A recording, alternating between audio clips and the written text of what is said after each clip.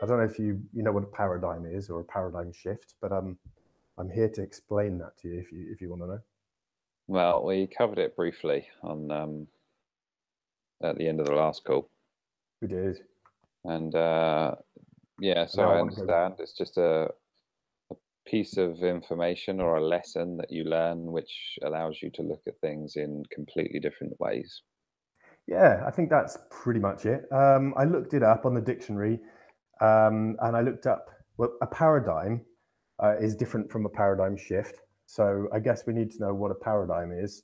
And a paradigm is, but basically, a paradigm is a way of looking at it. It's a sort of, it says here, a typical example or pattern of something, a pattern or model, or a world view underlining theories and methodology of a particular scientific subject, a set of linguistic items that form mutually exclusive choices in particular syntactic roles, and so on and so forth. So it's that kind of thing. But in the context that I want to, you know, I think of it as being sort of a general thing, and a paradigm is a way, as you said, of looking at the world or looking at a particular subject, if you like, in a particular way. And a paradigm shift is when something happens which changes that perspective and almost opens your world up in a way that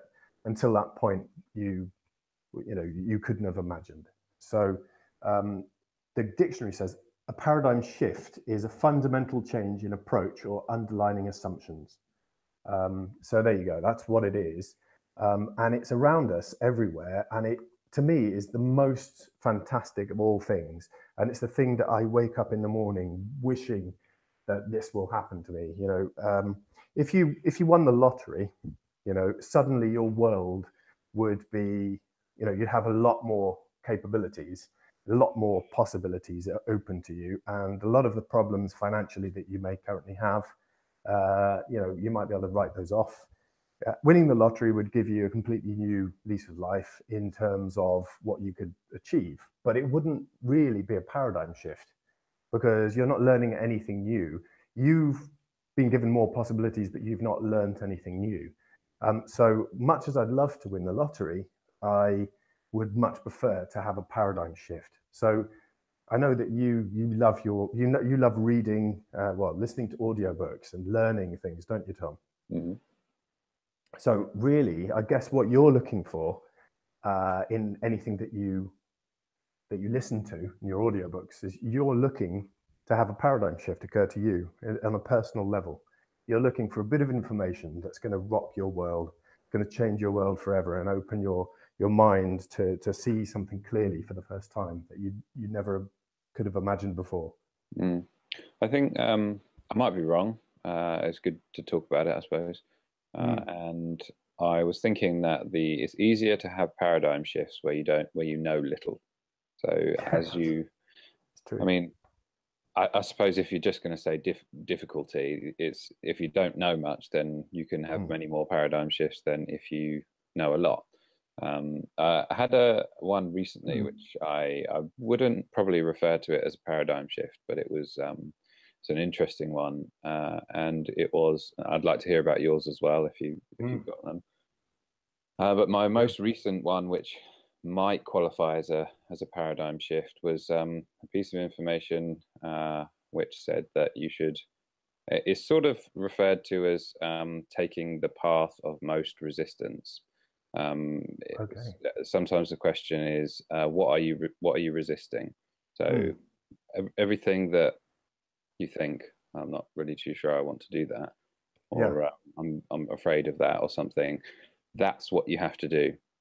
So it's sort of like a life philosophy that you just decide that not kind of like I don't want to do the hoovering, so I have to do the hoovering, but like the things which you're resisting tell you how you should proceed. They tell you that you need to go do that thing. And that's where all the growth, that's how you'll grow as a human being. You're probably right. I've got some examples of paradigm shifts that sort of happened on a sort of global level, that happened sort of reasonably recently.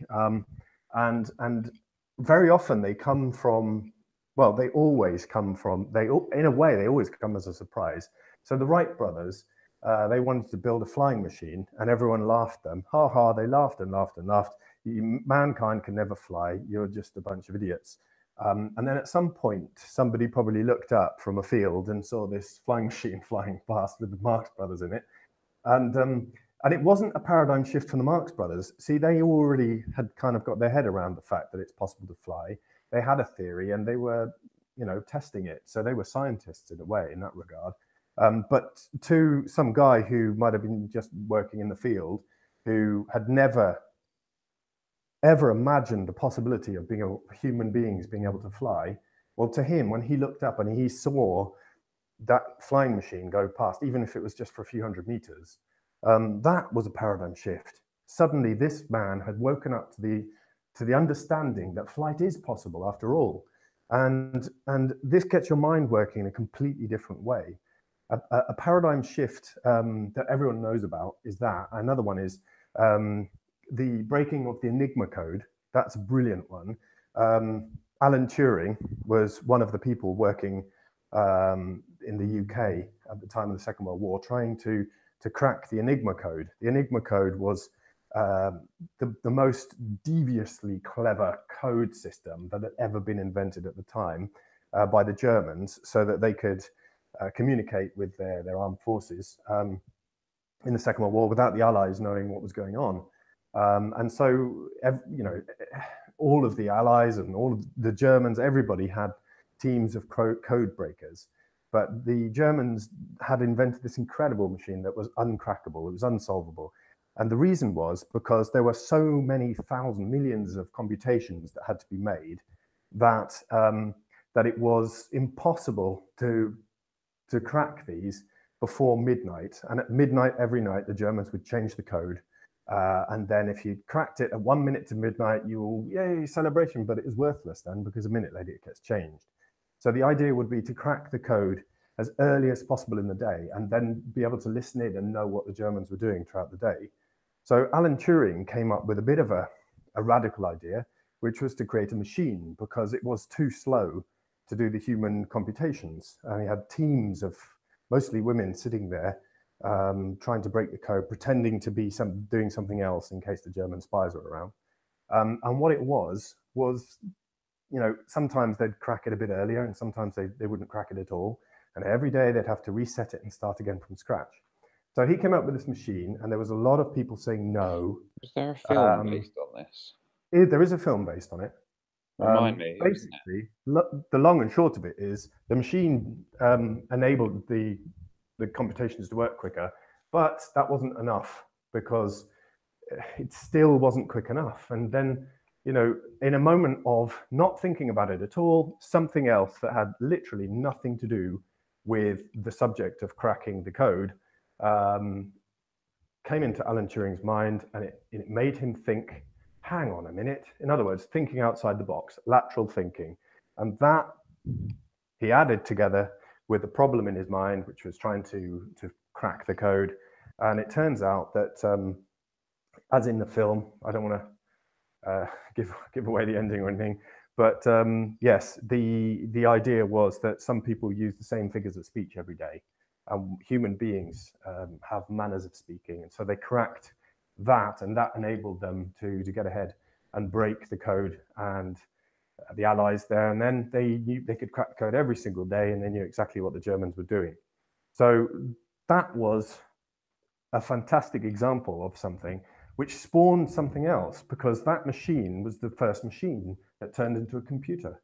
And it was the first modern step to sort of taking us down the road where we are now, where we're talking on the internet. So, until that point, the people there hadn't seen a machine like this. They'd never come across a computer. And Alan Turing invented a computer for a specific purpose. And then that computer then went off because having the machine there essentially was a paradigm shift. It took us from one step of understanding into a completely new stage. where, without first creating that first computer and understanding what that was, we'd never have been able to get to the point where we are now. So that was a huge and important paradigm shift. I briefly talked about another one, which was about putting the sun at the center of the solar system. But there are so many others. There are so many others, and almost all of them come about through lateral thinking. Because so what about your paradigm shifts? My paradigm shifts. There are many. One of them is actually learning a foreign language, learning Spanish, because a language is it kind of acts as a barrier. Language is both a way of communication, and so it enables you to communicate with other people, which is a fantastic thing, because the more people you communicate with, the more you learn about people, the more you learn about the world, and the richer your environment becomes, and the more opportunities you get. So that's a great, great thing just in its own right. But everyone kind of realizes that. But what I didn't realize is that it's also a barrier. It sort of acts as a big wall, and it stops the flow of communication between different language groups. So if you have two people and they stand together and they meet each other and they can't speak with each other, they can't share these ideas. They can't have that human contact. So learning Spanish was almost like opening a third eye onto the world, having another, instead of walking around with one eye, imagine you see the room with just the one eye. It's being able to see the room now with two eyes. And with two eyes, you can see 3D. So learning another language was opening myself up to a huge plethora of cultural, sort of, not just cultural reference points and things like this, but also just the way that people, a language sort of makes the Spanish people sort of think within that language, and the English people think within the English language. And sometimes the things aren't aligned. I heard that about 50% of the world's languages only have 3 words for color. They have light, dark, and gru, which is a cross between blue and green. So I don't know how that would work for you, Tom, seeing as your name's Green. You wouldn't exist in these languages, in half the world's languages. So just to reiterate that point, half of the languages in the world only have 3 words for color, so they don't have a color for, say, red or something. There's they don't need it. They don't need it, so they don't have it. Yeah, and so this is you can imagine that people who have come from that culture, to come up with different colors for different things is almost like a wow moment to them. It's this incredible wow moment where they have a paradigm shift. I didn't realize it was possible to be that descriptive about different colors. But you can take it further, because if you go to the local paint shop, you'll find that there are thousands of different sort of words or combinations of words for different things, such as Arctic blue and I don't know, hilltop green or whatever they want to call it. And so you can take it further, but it blew my mind that that's the case, that half the world's languages only have light, dark, and gru, which is I have no idea. So these are things that are trapped within language. And another thing is, I came across a TED Talks things. I can't say enough about TED Talks. They're brilliant, especially if you like paradigm shifts. There's some amazing ideas. There was one talk in particular, which I watched recently, or I listened to, and it was about the next 100 years of your life. And I thought, that's an absurd thing. I'm not going to live another 100 years. I'm not going to live 100 years in total. So I thought, that's hooked me. I'm going to have to watch that. And it was this guy talking about the advances, and his job was to basically, I can't exactly remember, it's an extremely complicated job, but his job was to sort of create or envisage future technology. And he said the things that he's talking about now, things are, increasing at an exponential rate. So he says, you have to stop thinking about the future in terms of the past. So imagine the whole of past of human technology and all of our culture is in one person to the age of 40, and now you're 40 years old and everything has happened until then.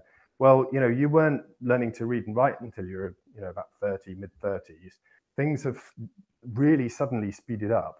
If your day was 24 hours and I don't know, at 1 minute to midnight is where we are now, then it's the exponential growth. So we're going to have, in the next minute, we're going to have a double of the power in computing and the double the knowledge. And there's all sorts of things going on. And some of the things that he was talking about that might be possible, like, in 100 years' time, the potential to change your genes at will.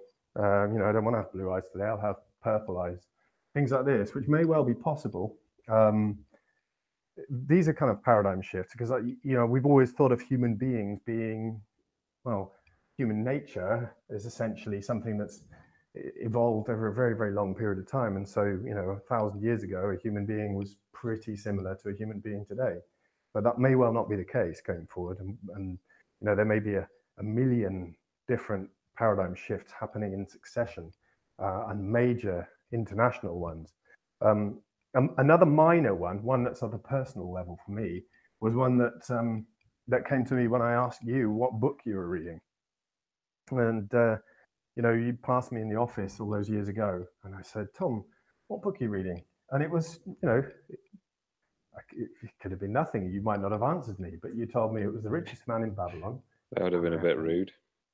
Yeah, it would have been a bit rude, but you never know. You might have been in a rush. But you said it's The Richest Man in Babylon. And I said, oh, what's that about then? And then you proceeded to tell me, and the words you used hooked me. And I said, oh, I want to read that. And the words were, it's a book about how if you follow a certain, what did you say? You can probably remember exactly what you said. But it was words to the effect of, if you follow a certain sort of protocol or a certain set of steps, that you will become rich eventually. And I thought, so it's basically a blueprint on how to become wealthy. And you said, yeah. So I said, I'll borrow that after you if that's all right. And I read the book and it blew my mind. It really, I thought, I'm going to try this. I'm going to save my 10% of my salary every month. And this is going to change my world. And I did it, and it has changed my world.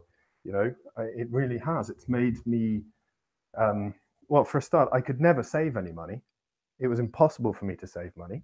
I'd see people on TV saying, oh, you should save money now and pay off debt and things like this because it's a good time to do it with low interest rates. It's not a good time to save money with low interest rates, but certainly a good time to pay off debts and stuff. And I said, I can't pay off my debts. I haven't got any surplus income. And having read that book, I thought, I'm going to do what they suggest, and I'm going to put 10. I opened another bank account, and I automatically transferred. I set up a direct debit or a standing order to myself to the other bank account, and 10% of my income went into there. And the first month was fine. It was absolutely easy. I didn't even notice the money had gone. The second month was a real struggle, and I thought, oh my God, how am I going to cope? I always got to the end of the month with enough money in my accounts. I never got really, really worried. I wasn't one of these people who had no money for the last week of the month or anything. I always had enough money, and suddenly I found myself struggling towards the end of the month. And I thought, well, there's two options, and one of them is to stop doing the 10% thing and go back to how I was, or the other one is to sort of try and see if I can save some money somewhere. So that's what I did. I went through my accounts, and I changed. I realized that I could. I could save a bit of money on my insurance here. I could do a bank transfer and send some of my my credit card debt to another credit card company and save on the interest there. And I can switch to a different energy supplier and stuff like this. And I was amazed to discover that by doing these, I'd saved more than 10% of my income every month. So within 2 months, I'd saved 10% of my income for 2 months in a row, and I'd reduced my expenditure by more than 10%. So I was actually financially better off anyway, and it was incredible. And then after a while, I found that I had a reasonable bit of money building up in that other account, and it got to the point where I thought, well, what am I going to do with this money now? So back to the book it was, and you need to look for good investments. So then I started speaking with you again, and our friendship sort of blossomed at that point, which was, another fantastic thing that came from that. And we went on this. You and I, we both did. We called it the mastermind, didn't we? We used to walk back after work every day, and we'd throw ideas at each other that we'd been listening to and that we'd come across.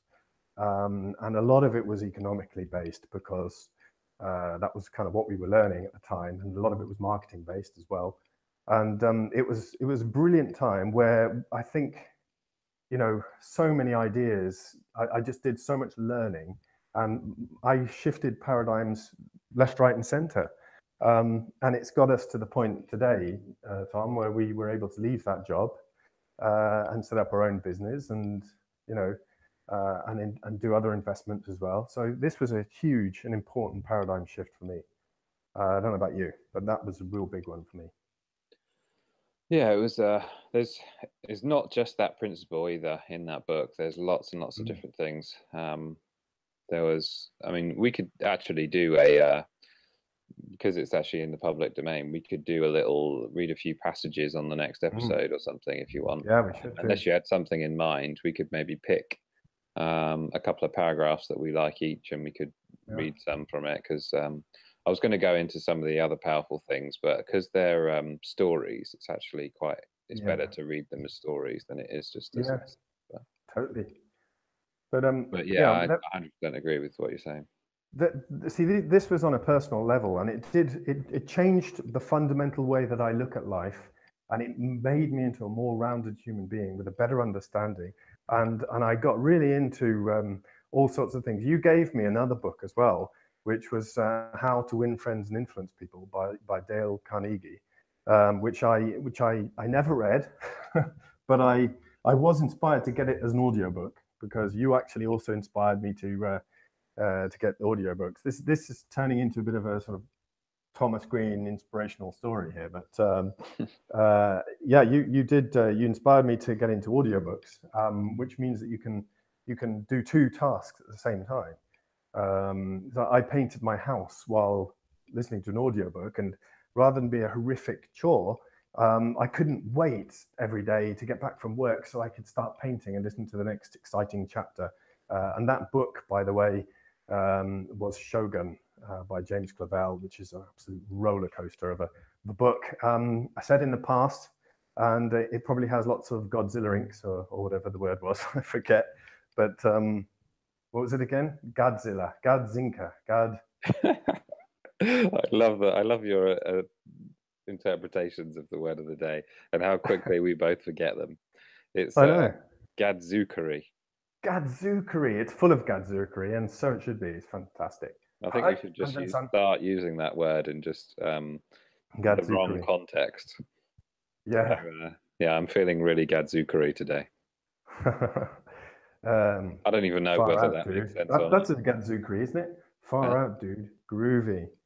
These are sort of terminology that we used in the past. But yeah, so that was great. Some real big paradigm shifts that have happened.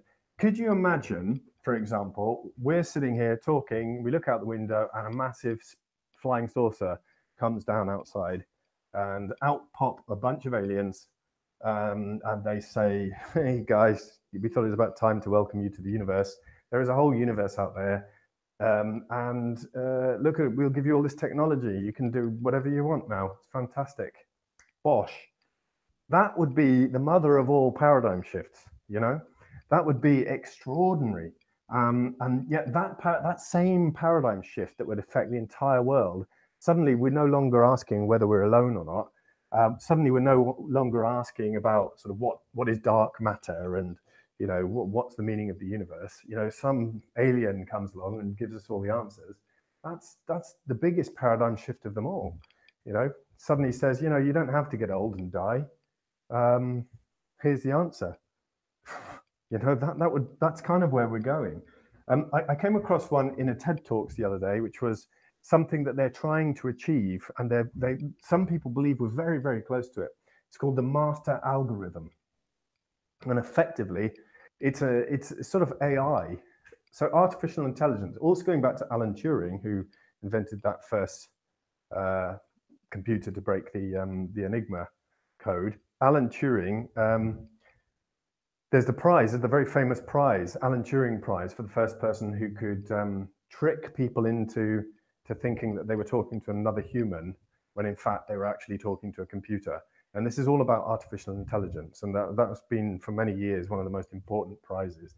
And I think we're pretty much past that now, from what I can tell.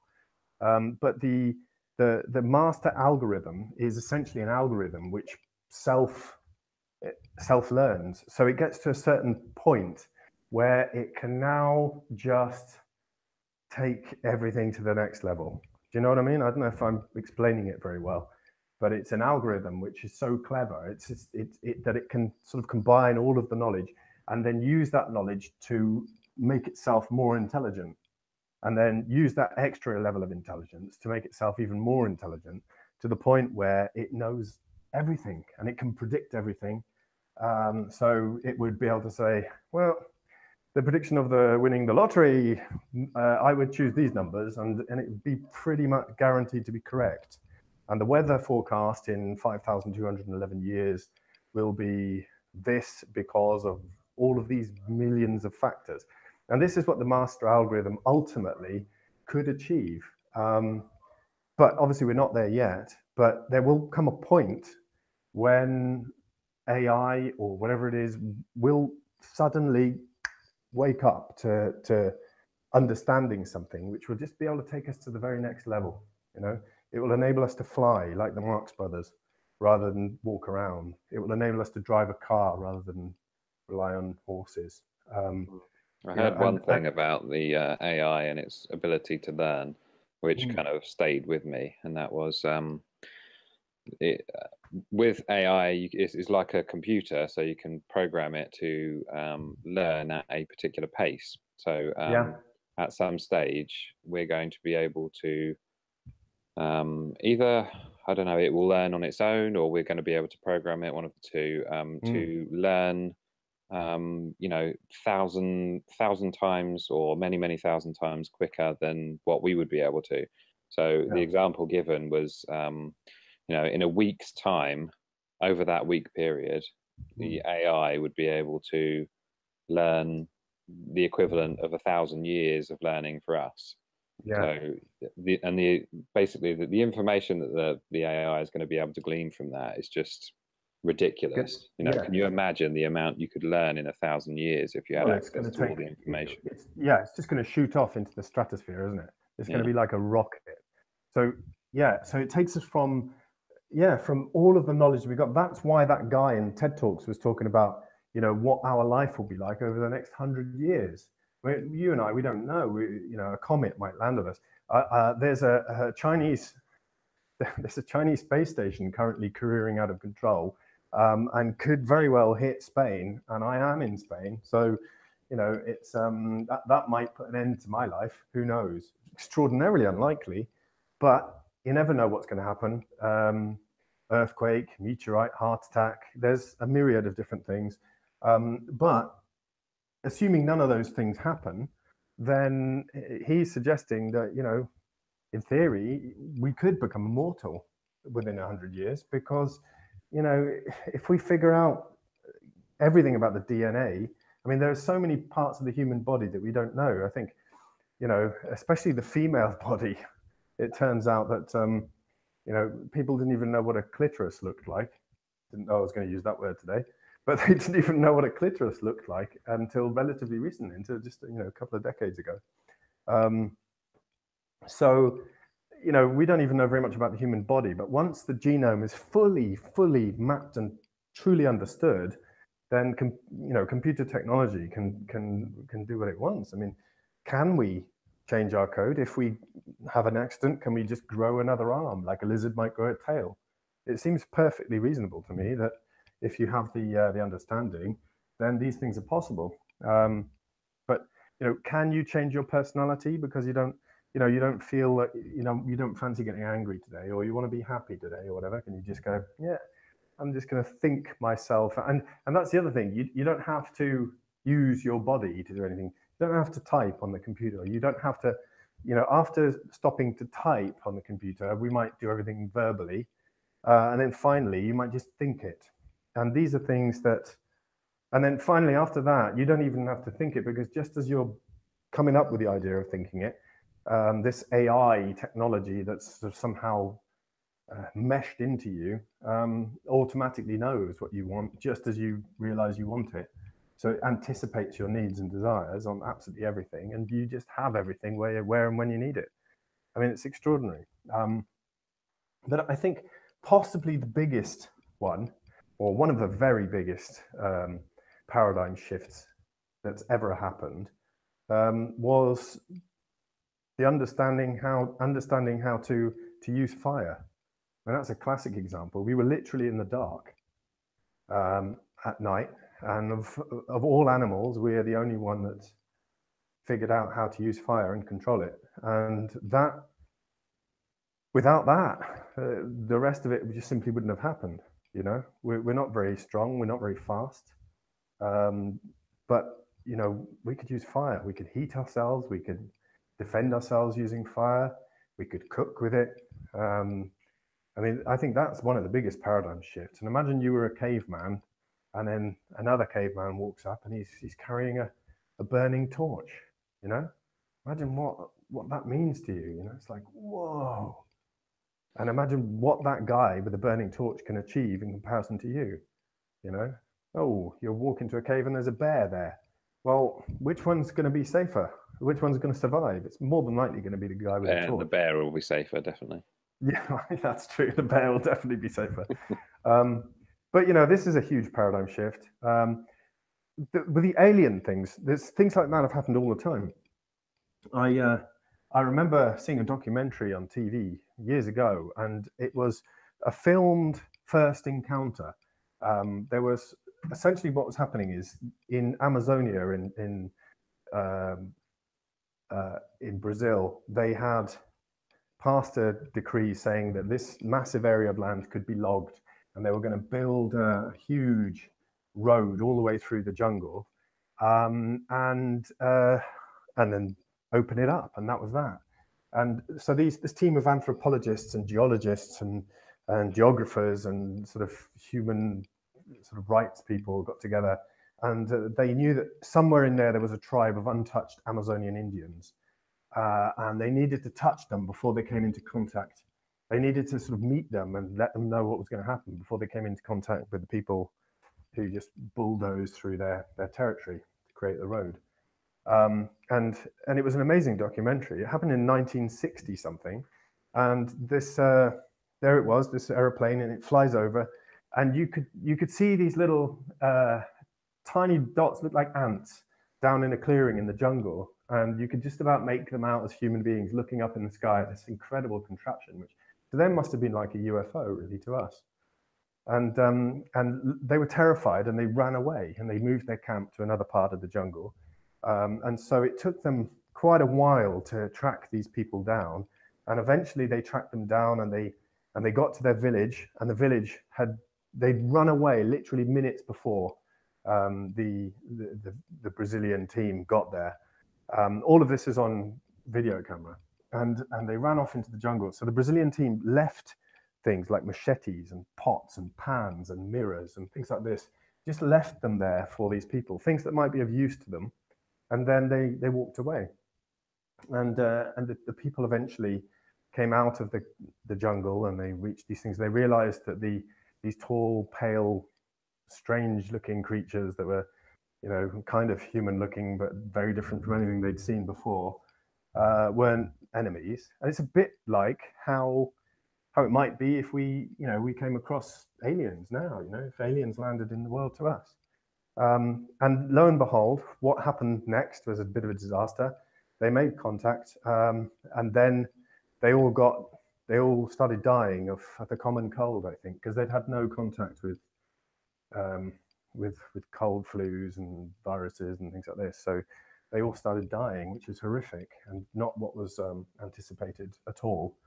And so they were rescued and taken to a refuge somewhere, and in a protected part of the forest. And it was a really horrific ending to their tribe, really. But at the same time, it was interesting because they then interviewed some of the surviving members of the tribe who were children when this first contact happened. And eventually they went back and resettled an area that was close to where they originally lived. But they could never go back to how they were before. They walk around in loincloths, but they sometimes have a t-shirt on, and sometimes they wear a pair of shorts. And flip-flops are quite handy. And that machete, well, couldn't live without that. Their world had changed, and they got a radio system in case anyone gets ill, they can phone, and get medical care. And so their world had changed. They'd had the mother of all paradigm shifts. And I think it would be the same as if, in our culture, a bunch of aliens came and, and told us, oh, by the way, you're just, you think you know what you're doing, but you really, you're just a very small part of the universe, and there's all this, So that's a huge paradigm shift, but they happen on a national, perhaps even a universal level, and also on a very personal level as well. But I think they're things that I just can't get enough of them, and I can if I had more time, I'd tell you about so many more, because there are so many, and they're mind-blowing, some of them. A lot of them revolve around first contact between different groups of humans, because that's because humans have developed in different parts of the world, and they've developed different types of technology and things. So, for example, when the Spanish first arrived with Christopher Columbus in the Americas, some fantastic things came out of that, and some horrific things came out of it. A lot of death and destruction and bad things. But these cultures there, they hadn't used, they'd come up with the wheel, but they didn't use it as a wheel. They didn't have carts, and they didn't have any sort of animals that they used to sort of drag things around. So they had humans using plows. They hadn't considered the idea of using an ox or even a llama in many, or whatever there may be in a lot of these parts. The llamas were used by the Aztecs, but not by most sort of South Americans. Llamas were used by the Incas rather. But the Aztecs and the Mayans, they didn't use metal. They had no knowledge of metal. They had no knowledge of, they didn't use the wheel. They didn't use things that you'd have thought would be, essential to be able to create a modern, society. And what's interesting about all that is that I bet there's something that's equivalent that we're not using today, that people will look back and think, God, they didn't even know. Insert amazing thing. Absolutely. Yeah, I didn't even know that back then in 2018. Well, just think about it like the internet. Well, we're talking now. I'm currently in Spain. You're in the UK.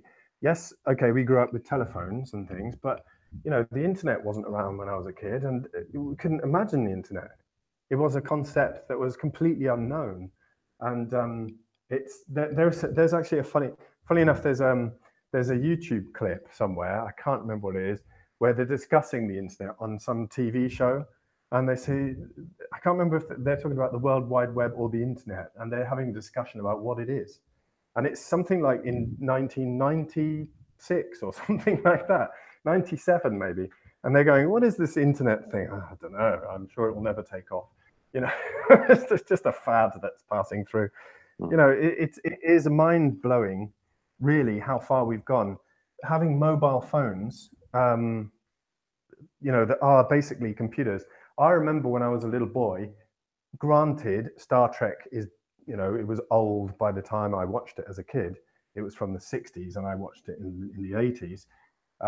But Star Trek was a big thing. And I remember one of the cool things they had was they had a communicator that they could just like press a button on their shirt, and they could talk. And I think it was Spock, who used to walk around with like a handheld device. It was a bit like a mobile phone, you know, and he could ask it questions, and they could speak to the computer. And they had when they talked to people, they had FaceTime. They could talk to someone in another spaceship, and their face would appear on the screen, and it was like, wow, that's so cool. That would never happen, you know. And I think just about the only thing, apart from obviously all the aliens and interplanetary space travel, but you know, the only really major part of technology which hasn't come about yet is the teleportation. Although they do say that, you know, there have been experiments, and they have teleported, I don't know what they are, atoms or something, molecules or whatever it may be, from one place to the other. I heard But a theory which said that it wouldn't be you. I don't know how accurate yeah, this is, but it would just be a replica of you that has your memories, the teleportation. yeah, yeah, that makes sense. It's a clone, isn't it? It's, yeah, you would die and your clone would be there, but would your clone even know? You wouldn't know, because your clone would have all your memories, and Yeah. you know, it all comes down to, do we have a soul? Have you watched a movie called The Prestige? Yeah. Yeah, well, that's an amazing movie that I would recommend to people to watch, and it just kind of reminded me of it, because there was another guy there who was based on a true story, and he was a free thinker. He was another one, who came up with Nikola Tesla. So Tesla was Serbian, and he became an American citizen, and he had these incredible ideas about electric currents, and he created an incredible number of machines, and came up with all sorts of concepts. And he died in poverty with most of his inventions. I think there was something like 400 or 4,000 different patents, and some of the things were really revolutionary. So the ability to use electricity without cables, without wires, and he came up with the concept of providing electricity for free to everybody. And unfortunately, that didn't do very well with the companies that were going to pay for it, because they don't generally like giving away things for free, because where's the profit in it? So his ideas sort of died pretty much with him.